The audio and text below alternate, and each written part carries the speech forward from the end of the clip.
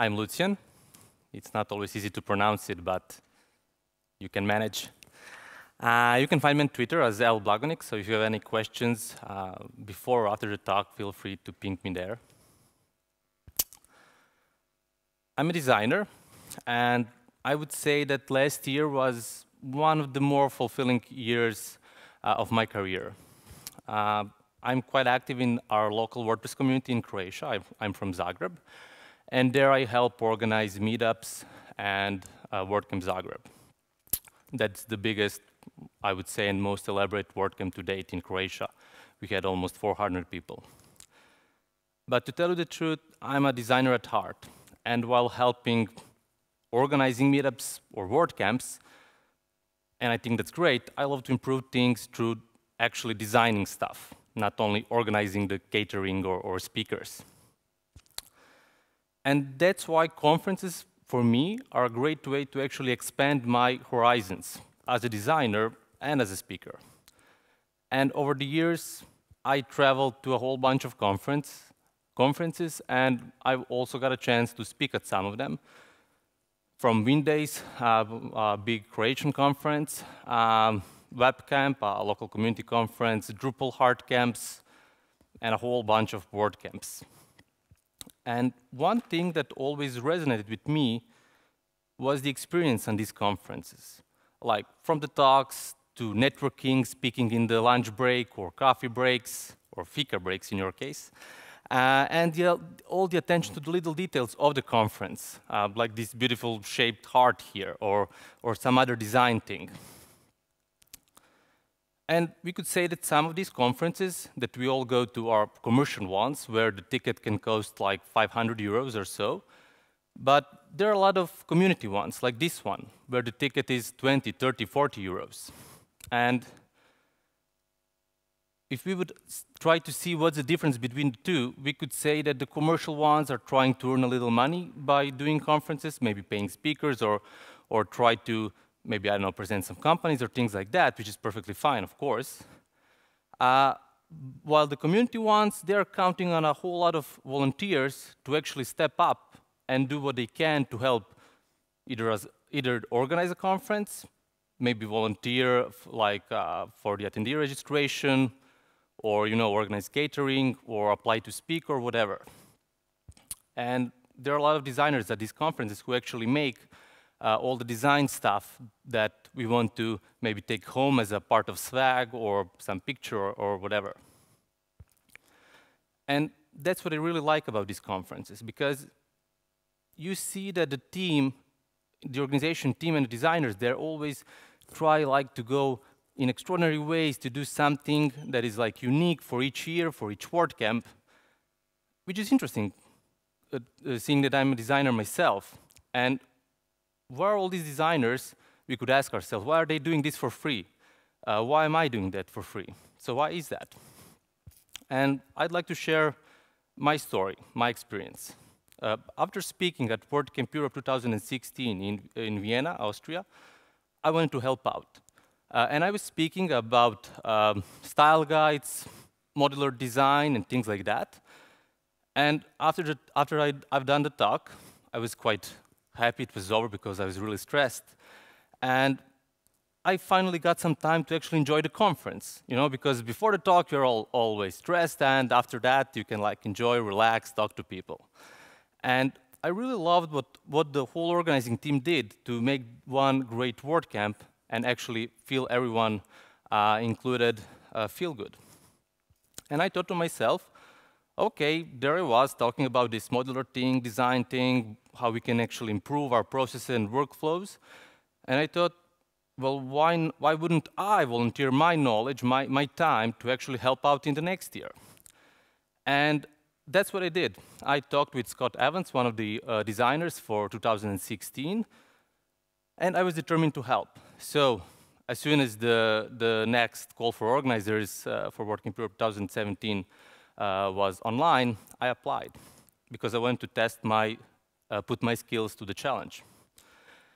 And several weeks after that, 9 months before the conference, I was selected to be one of the designers in a team of 44 organizers, which is quite a big team, but don't keep in mind that this is a conference for 2,000 people or more. And our team, we had 6 designers. Our team lead was Sonia Lakes. And we were responsible for everything design related, like the badges, like the small things, even like the food labels, to overall branding, website, everything. And I was really fortunate to help on some of these tasks. And I learned a lot from it, perhaps even more than expected. And having a team of 6 people, 6 designers in our case, working remotely across the globe, across various time zones, in their spare time, volunteering their time, I thought to myself, well, that probably sounds crazy. And it is. But why are they doing that? Why did I do that? How many of you have been to at least one WordCamp Europe? Could you raise your hands? Okay. About a third of the audience. So WordCamp Europe is a yearly regional conference. It's basically a big WordCamp that actually tries to combine all the communities in Europe and abroad. And every year, the design team tries to take on a different visual style, different aesthetics. And for 2017 in Paris, we decided to pursue an Art Deco kind of design style. And one of the big goals for that year was to actually work on the new logo as well, one that would actually maybe refresh the whole thing a little bit more, and work on other things like the new WordCamp theme. And this was no easy task, because how do you make one big conference that is changing location each year, how do you make that unique, while still keeping that familiar face that everyone is accustomed to it? And we were, of course, working on updating the site itself, which is no easy task on its own. And being a designer or a developer, building a website sounds easy, right? You just open your favorite editor, Sublime or whatever. Maybe you just download the latest framework you're using, like Foundation or Bootstrap or something like that. And that's it. You can start. Well, it wasn't so easy, especially if you're working on a WordCamp website. So WordPress being an open source project and WordCamp's community conferences, there are certain rules and limitations that you should be aware of when you're working and helping organize a WordCamp.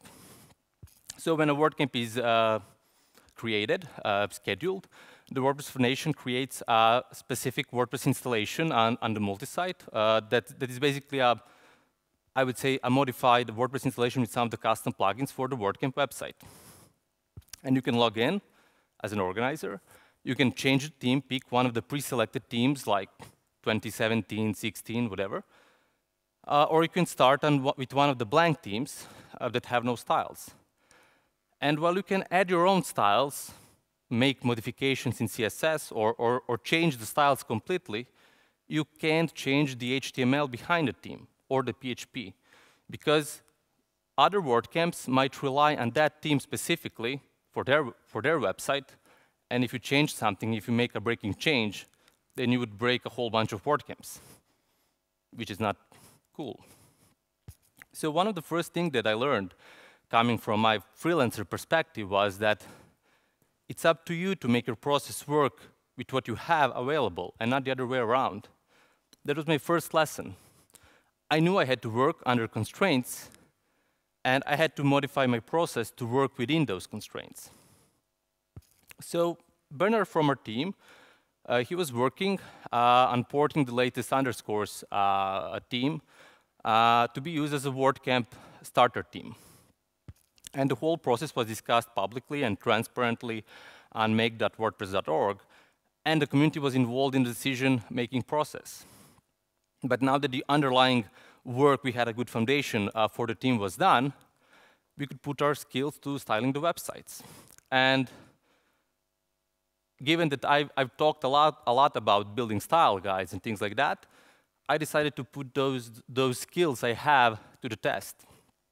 And we had one of our main objectives for 2017 was to utilize all the powers of modern technology, like the GAL build process or SAS, CSS compilers, or things like that, to actually build something that can be customizable for other WordCamps or maybe served as an inspiration for them.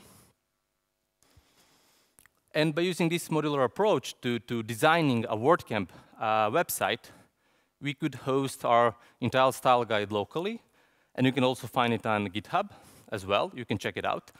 And this is this is the CSS that you find here is the one that gets applied to the WordCamp Europe website. But meanwhile, among other things, there was still the branding challenge that we were hard on work with. So the initial WordPress logo, WordCamp logo was designed by Tammy Lister, and it served its purpose for a few years. But as the conference grew each year, the logo was updated to reflect that. And one of the things that I really liked about the 2015 logo was that the location for the Seville city was marked in a red dot. But the problem was in 2016, and how we later found out in 17, in Vienna and Paris, that red logo would be basically underneath the WordPress logo, which is not ideal. So you have this branding, this idea, but it doesn't work for all cases.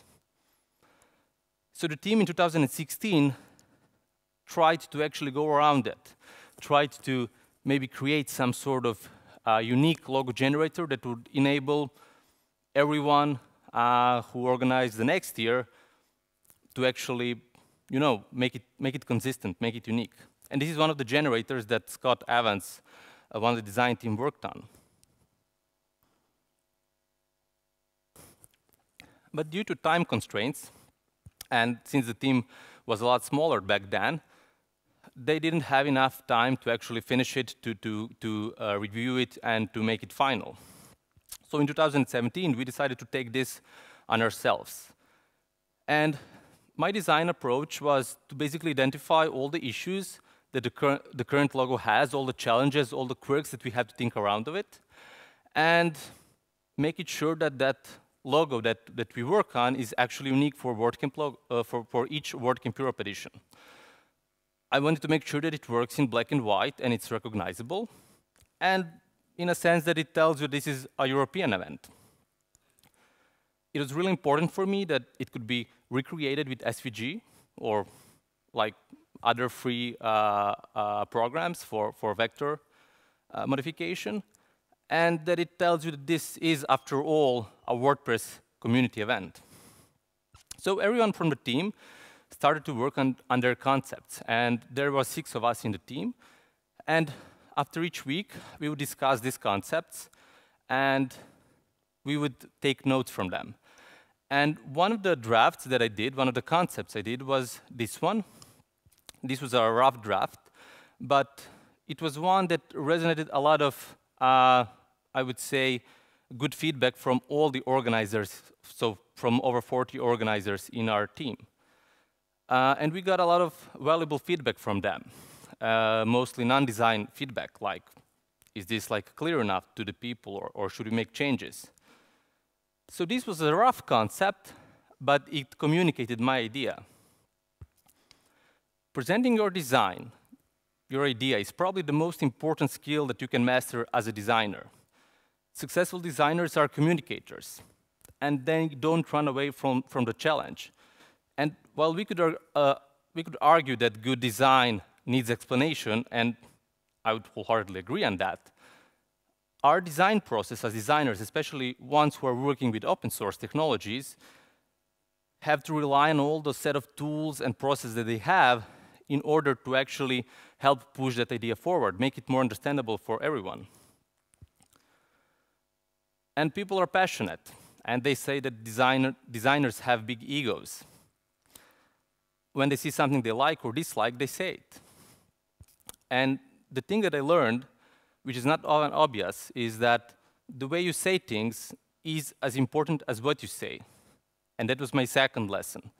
Because you're discussing ideas with other people who are also volunteering their time and skill to do something for the community, something that we will all benefit from.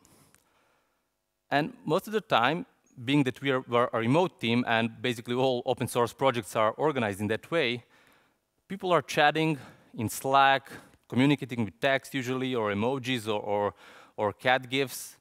And not everyone is a native English speaker, has the same vocabulary, can summarize their ideas in a few sentences. And while someone can communicate without problems, some people need a voice call or a video call, or maybe someone is more feels better if they can communicate in person, or a cup of coffee, or a cake, or something like that to get the message across. So it's important that you understand that when you are working with open source projects, especially if you're working in the design aspect of it, that you have to spend as much as time communicating as you spend designing, because you are not working alone. This is not something that you are doing and then presenting to everyone else. This is a joint process of other people contributing to the same idea. So in the next few weeks, we worked together as a team with inputs and ideas, and we iterated the logo and tried to find a sweet spot for communicating our initial idea. And we tried to locate the balance between a realistic representation of Europe and a more symbolic one. And as the logo iterations went on, guided by all the constructive comments and my strong passion to present idea, I worked on a simple logo generator that will actually help others in our team understand just what are the possibilities of doing something like this, how we can maybe utilize all the technologies that we have at our disposal to make something that can be played around with, customized, make unique for each WordCamp.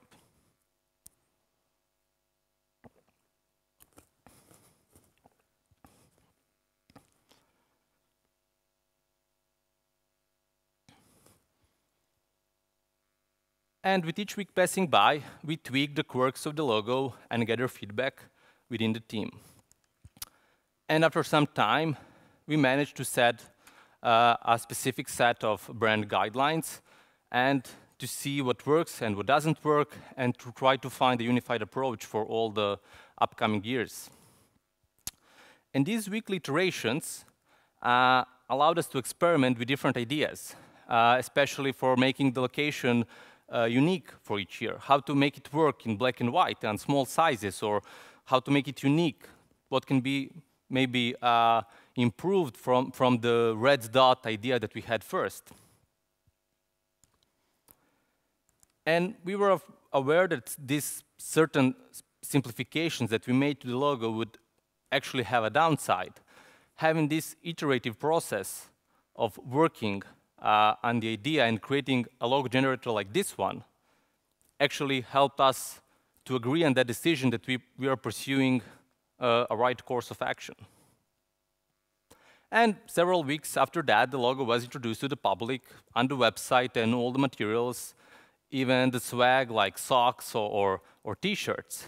And I remember Sonia, our team lead, asking me if I was proud and happy seeing the logo I worked on the big stage. And I was very proud. I had that fuzzy feeling inside of me telling me, yes, your work is appreciated, perfect. After all, I'm a designer and I have an ego. But to tell you the truth, the thing that I was most proud of was that this was a team decision, this was a team effort. And the whole team actually inspired me to do my best work, and by implementing their ideas and their suggestions to make something that will actually work. Because my idea of a logo generator was built on top of Scott's idea. And this was a remix, an idea infused with my thoughts and ideas, but also with other people's comments.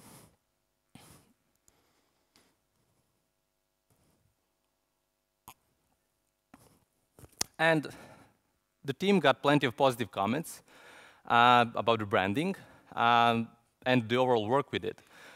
And although we got some negative comments as well, which is something that you can probably expect when you're working in the domain of open source, we were really certain that we made the right decision because we were aware that that process that we did, that iterative process, was our best work under the given circumstances. So we were really assured that what we did was based on a certain set of guidelines. And you might have heard that designers like to use the word final in their design files naming conventions.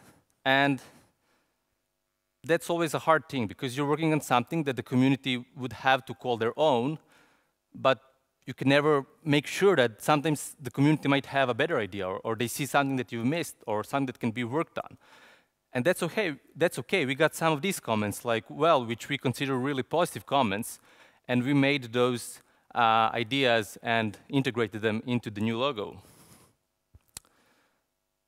I think that designers are often waiting for that one perfect project where they will show off all their skills and make it like a career project. And most of the time, it doesn't work like that. A lot of skills that I have acquired over the years were improved thanks to the open source community. So for example, several months back, I made my first successful design sprint and did a series of user interviews and validating a prototype I was working for a client. But to be honest, I had some help from the open source community. Because several months before that, at WordCamp London Contributor Day, I met Johan and Martin, and together with Tammy, we actually worked on some of the questions for the usability interviews for the Gutenberg editor at the time. And this was a really great place for me to learn and to improve my skill set. And we did several user interviews at the Contributor Day. We took some notes, discussed the results, and not long after that, Anna Harrison from Australia took our testing script and did a whole bunch of user tests on her local meetup in Brisbane, Australia. And she improved the script, gave plenty of thoughts and ideas and comments, which actually helped the open source community, but it also helped me to learn from her experience. And for me, that is the true power of community and open source. And sometimes being involved in the open source community might come at a cost. You don't always have the time to contribute as much as you'd like, or you're not in the mood. And I've certainly felt exhausted at times. But I still keep coming back, because seeing how the connections I make throughout the community and the things I learn, how they enrich my life. So next time when you miss a meetup or a conference, or use some open source software you are passionate about, think about contributing back and make that first step. Because you can contribute to open source in a whole bunch of ways. Perhaps you can dedicate 5% of your company time, like Jimmy said before, which was a great example. Or you don't necessarily have to help by writing code or fixing patches or things like that. You can do usability testing for Gutenberg, which is quite active today. Or maybe you can help with the documentation, or help organize a meetup or a WordCamp, help under branding or website. There are all kinds of ways for you to help out in the open source community, and you can find your own way. So if you had asked me a few years ago how to become a part of the design team for, we could say, at the time, the biggest conference to WordPress in the world, I'm not sure what I would have said. But today I have a rough idea, though. Find the project and the community you're passionate about. Learn what people there are working on. Join their meetings on Slack, mailing list, blogs. Don't forget to introduce yourself. Ask how you can help. I doubt people will ever refuse your help. That's what I did at WordCamp Europe 2016. Do the work you can, and feel good afterwards. So to summarize it, start small, help people around you, give back to the community, and remember to have fun in the process. Thank you.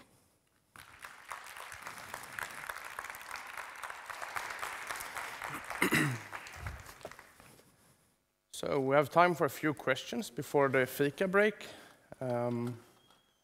Everyone's waiting for their coffee. Well, I'm going to hold you up. I have a question. You said that there were 6 persons in the design team.